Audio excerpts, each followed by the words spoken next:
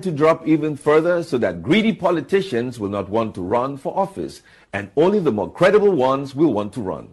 A perfect example of my hypothesis is Anambra State. Recently, I urged other states to learn how to diversify and be less reliant on oil, proceeds, and federal allocations.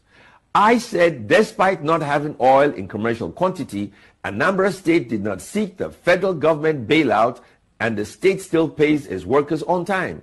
Furthermore, the state has made the best improvement in education because of its massive investments in that sector.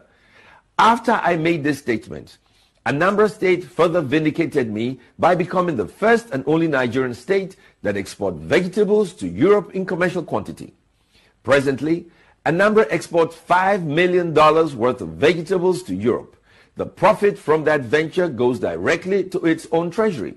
But the peculiar thing about Anambra is that it has one of the highest population densities in Nigeria and suffers from massive land erosion, leaving it with very little arable farmland. Now, if Anambra, with limited land, is exporting food to Europe, then larger states have no excuse for being dependent on federal government allocation.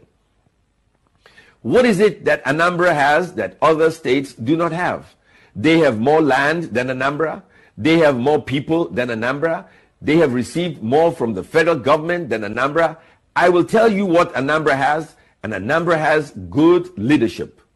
Followers find fault. Leaders find solution, while great leaders find both. Anambra is an example for what can happen if we quit blaming each other and start aiming at solutions. And that is why I want federal allocations to drop so that all states will attract the type of leadership that Anambra currently has.